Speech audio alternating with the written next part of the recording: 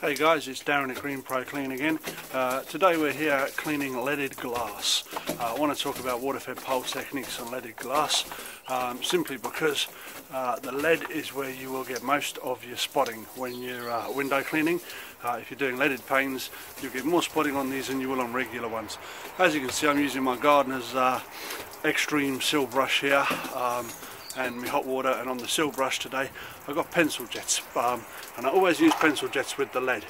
And where the dirt sits with the lead is once you clean the glass, the dirt will actually just perch on these little ledges along here all the way along. So when I'm doing the lead, it's really pretty straightforward. I do the top pane, and it's two passes. I sort of make it off into sections. So this is one section, this is two sections, this is three, this is four. So each section basically will get two passes. It'll get the top half of it, and then it'll get the lower part of it. And this way you're making sure you remove any of the dirt that's there, and then you'll get to the bottom. But then you're going to have to rinse. I don't do a lot of rinsing on normal glass. I find that you don't need to. But on lead, I always make sure that as I'm rinsing, let me try and get a better camera angle for you.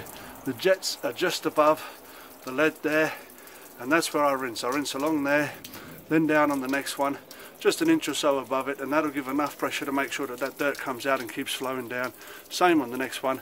But that's how you, or correction, that's how I clean leaded glass using my water-fed pole, and that gives me a spot and streak-free finish every single time. Of course, as long as the water is pure.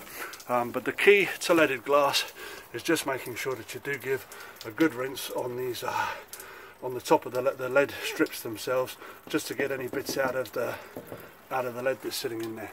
Hope you found this useful, educational, informational. Any comments?